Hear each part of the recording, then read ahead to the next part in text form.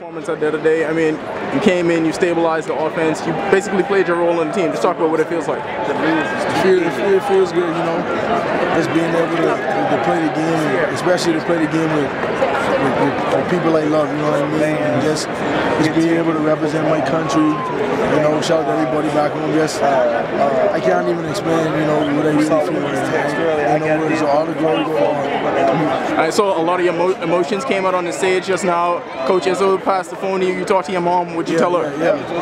I just tell her, you know, we here. We here in the Final Four. You know, I miss everybody back home. You know, we still got a lot of work to do, but this definitely is a milestone. You know what I mean?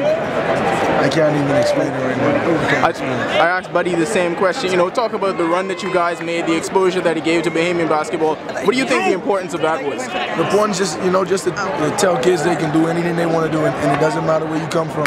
You know, I'm from the Bahamas, and you know, a lot of guys down there just continue to work hard, and you can be with anything you want to be in your life, as long as you keep God first. You said this was going to happen. Yeah, you kind of forecasted this a little bit last year with the text messages. Yeah, it wasn't me, it was God.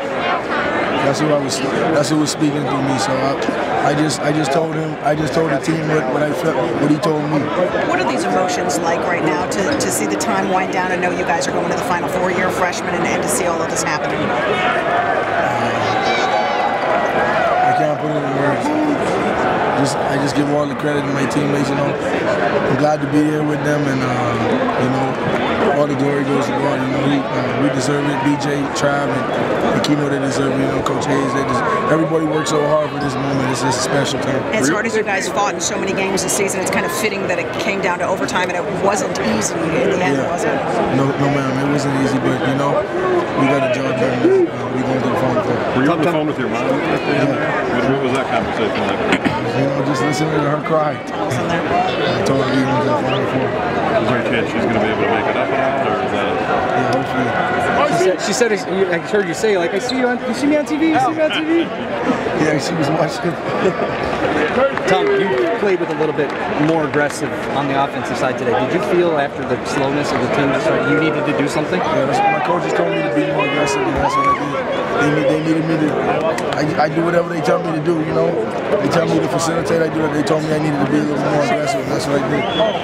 I know when we first talked, when you first came to Michigan State, you talked about how it was an adjustment. You know, getting used to the schedule and just becoming used to being a college freshman. What's that transition been like from that point to the point where you are now? Well, it's been an unbelievable transition, but you know, all the credit goes to my teammates and my coaches for sticking with me and just, you know, helping me to learn the game more and more each and every day. And a lot of film work, a lot of staying in the gym, and just a lot of confidence too. It sounded like you were talking